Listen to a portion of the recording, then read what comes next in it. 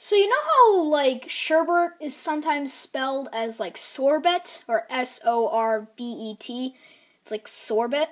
Well, my sherbet isn't spelled like the regular sherbet or sorbet. It's actually sherbet. It's like French with a touch of Italian.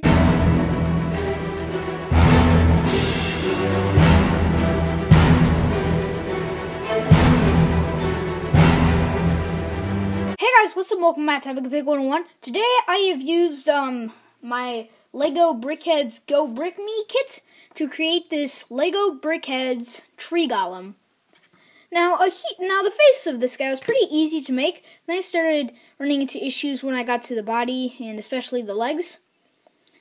So I kind of used a different technique of building. I used these pieces to put the belly on. I attached this piece, and it went right here. And I did that at the back side as well.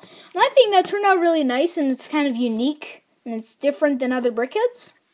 And as you can see, so he's a little bit pudgy at the front, then it goes in at the back. Then he has his arms, and he's got like the wood and the leaves sticking out, and the head kind of has this part right up here. And I tried to kind of give him a beard or kind of like an ancient-ish texture by adding this piece right here.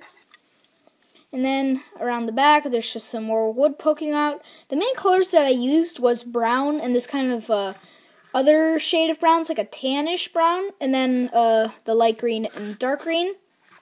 And I'm quite happy with how it turned out. So once again, if you want to get the Lego Brickhead's Go Brick Me kit, then do, because it's great.